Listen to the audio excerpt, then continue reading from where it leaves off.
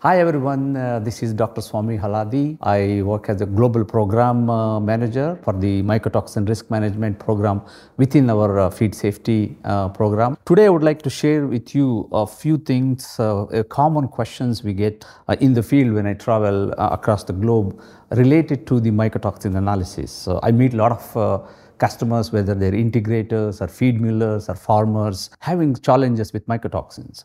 The first question they ask me is that, how do I really know whether the challenge is related to mycotoxins? The question of mycotoxin challenges comes when the farmer is observing, let's say there is a poor FCR in the chicken or some reproductive issues in the pigs, or if there is increased somatic cell counts in the cows.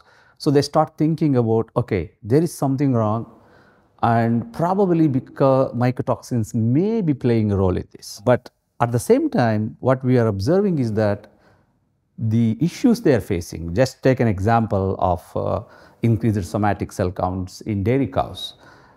We see that that same effect can be due to diseases, maybe like virus, maybe bacteria.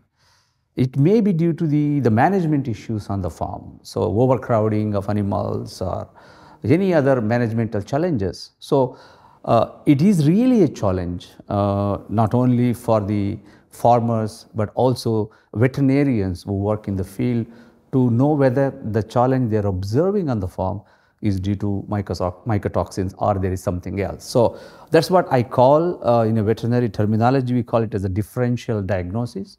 So you have a challenge in front of you, but you need to look at what is the role of nutrition, what is the role of management, what is the role of some of the diseases. So we need to put all together.